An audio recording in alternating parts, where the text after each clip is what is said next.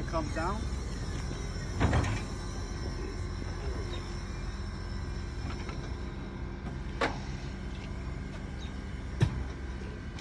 And the key capability is it lifts the entire weight off of the truck and puts it on the base plate.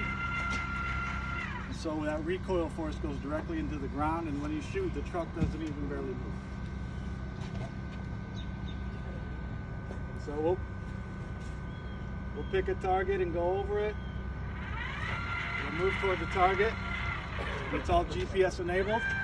And all you're waiting for is the red light to turn green, and you'll drop the mortar. We're shooting over the general's house that way. That's a joke. So as soon as that light turns green,